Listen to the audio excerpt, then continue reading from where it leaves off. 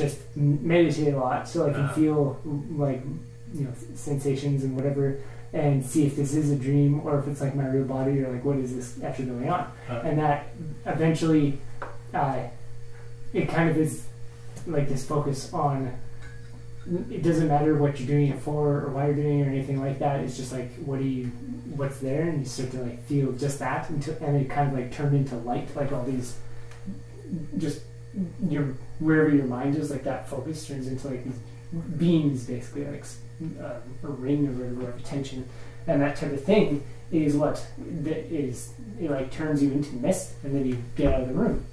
So just like after I was meditating, I completely lost the perspective of even being in that place. When I came out of that meditating state, I was in a different room that was like a little cell, kind of in, it looked like some space age ship or something. I just like walked into the room, I was like, Nanny. And then I walked down the hall, and I figured out this weird patterns on this thing, and I was like, oh, this one. So they weren't really buttons, but they're like things that you can interact with on the wall. And I opened like this other door, and somebody else woke up, and they're like, hey. And I'm like, hey. It's like, go open all the other doors. You kind of like do this. They're like, okay, yeah. And like everyone would immediately get like all their understanding back of how they got there and all that. So like we all knew things, like we didn't know, and then suddenly we knew. And then we'd go around, but we realized it was kind of an enclosed vessel, and there was like a bunch of them, and we didn't know how to get to the other ones. So I was like, all right, I think I can go back in, because I think I know how to get out. And it's like both of them have complete connection when one or either of them are like connected to the suit. So it's almost like they become one mind with the suit, or as if there's three people and the suit is a mind of its own. That's like, if like say if I was Samadar, I'm in a suit right now, and then Panika's like, I need a suit. Like Samadar, it wouldn't be like a thought. Like Samadar is like, do I need it? Oh, okay, I'll get out or something. Like it's just like they are kind of one in that sense of just like, if the thought comes like, I need a suit, Samadar's like, yeah, and it disappears. Like literally just turns into plasma, and then the plasma appears on Panika because it's just conscious energy. It like disappears and turns into the suit. The suit is not like the suit's in this house, and she can teleport to this house because the suit's there. But the suit can also like teleport to wherever she is. Yeah, all this weird plasma craziness.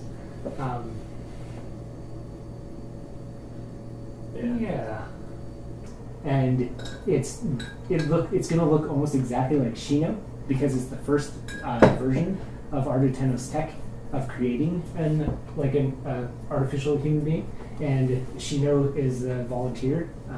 She's like one of Ardo Tenno's assistants, or like another tech person who knows Robin and like all that group too, and is basically like the one that they're going to attempt to use as like the framework to make an artificial person, and they make a female metal. And then in HH, Robin's like, I need more intimidating people around me to like whatever, so it creates like a bigger masculine version. Which is just like this weird bizarre looking thing. It doesn't even make sense. But yeah, so Metal's personality, when he's energized himself, like smacky macky and things like that, it's basically Shino. Like just kind of stern. Not really stern, but you can kind of get Metal, where he's just like very straight, basically. And like Shino's kind of like that. Yeah, no, straight. Almost like the straight man. Yeah. And in all the references I've got for Shino, she's just like the most straight-laced, simple person, whatever, to kind of counteract Ardo Tenno's wackiness that he might have, or Maki's wackiness, whatever it is.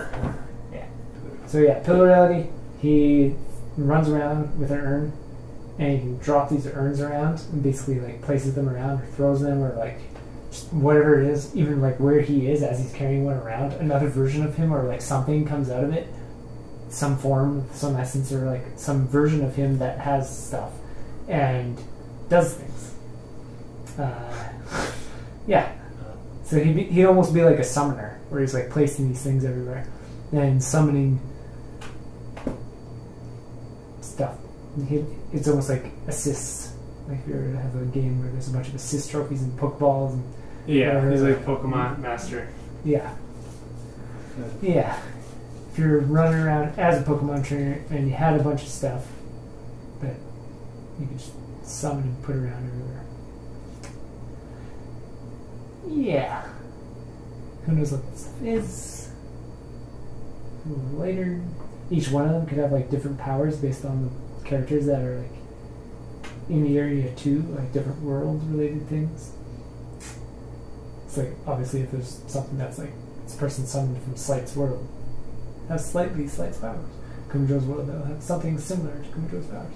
This happened, and she's like one of the surviving people from a group or something, and then she like loses all of her group in some stuff, and now she's like all alone, and she's just like trying to survive, like whatever it is. And then Rover shows up, and she's like already kind of like the tale could start where she's like it kind of goes through her past, or like we can maybe learn about her past as it goes on, but it like shows up, and when she finds Rover, or Rover shows up, she thinks like Rover's like out to get her still, like just like everything else in the world is, like maybe Terminator, and Rover's like a new Terminator, like just that type of thing. And then she does like everything she possibly can, and it's like amazing stuff that she does because she's, you know, guardian, super powerful. Somehow is one of the few people that survived. It's like X-Men Days of Future Past, like Sentinels. All this crazy stuff in that distant future, and like the X-Men are just few, and they're all super powerful, but they're trying to deal with something that's like crazier than them, and like it's like that's what she is, and she's trying to deal with Rover coming at her, and doesn't understand that Rover isn't like coming at her to like end her, but she thinks he is, so she sets up like every possible trap and like does all this crazy superpower stuff, and at the end of it, she's like in this final, almost like panic, what is it? Like the end state of she's like, I give up, it's over. Because I couldn't stop her, and then Rover shows up. It's like, you want to come with me? And she's like, what?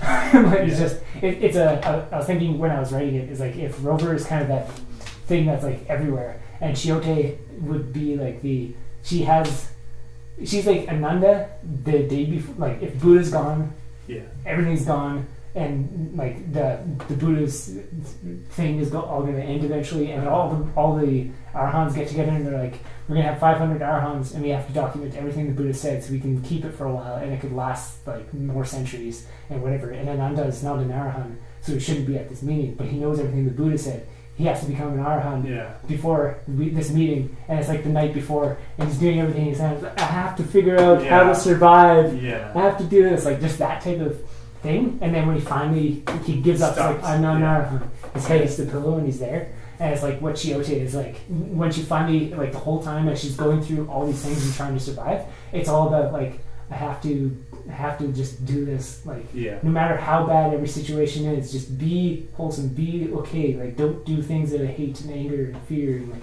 all this other stuff. And then when she finally gives up, it's like, I don't think I can. Just like it's over. I didn't make it. I couldn't do it. And then it's like Rover's there.